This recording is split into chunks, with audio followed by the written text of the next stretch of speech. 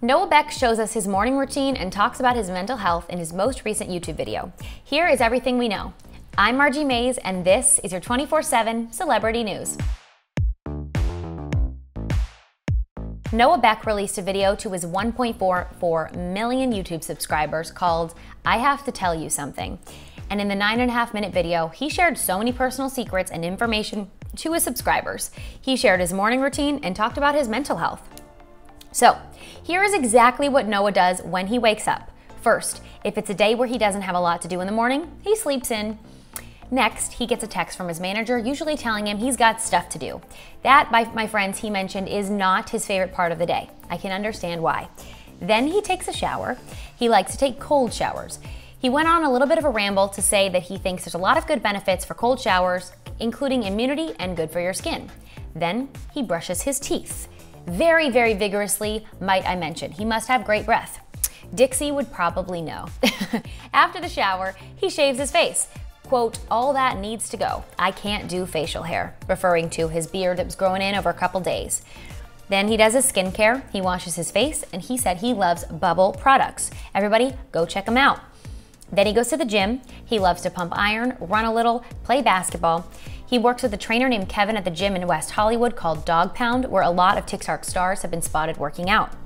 So guys, that is it.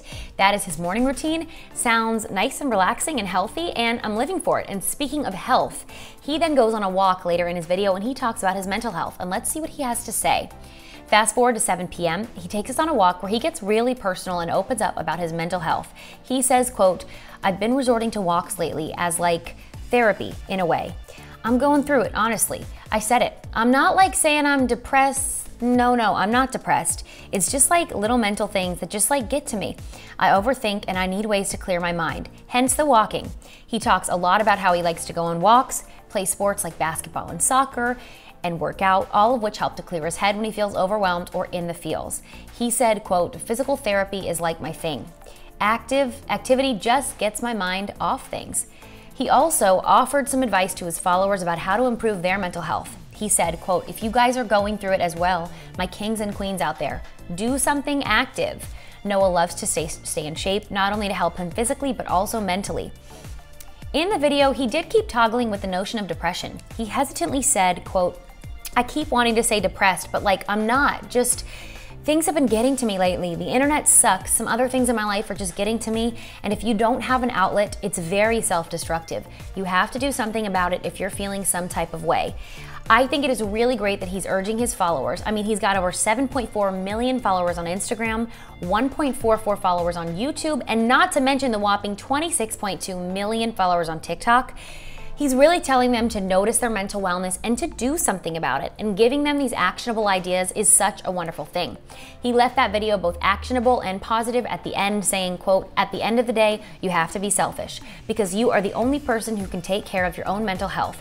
He urged fans not to do drugs and not to do drinking. He said, quote, that never ends well. I don't know why people do that.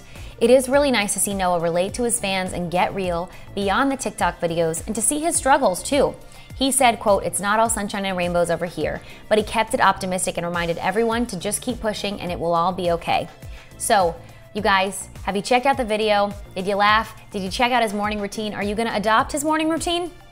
And are you gonna take into practice all those actionable ideas about what mental health and wellness?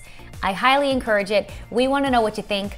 I'm Margie Mays, and follow us at Hollywire for your 24/7 celebrity news.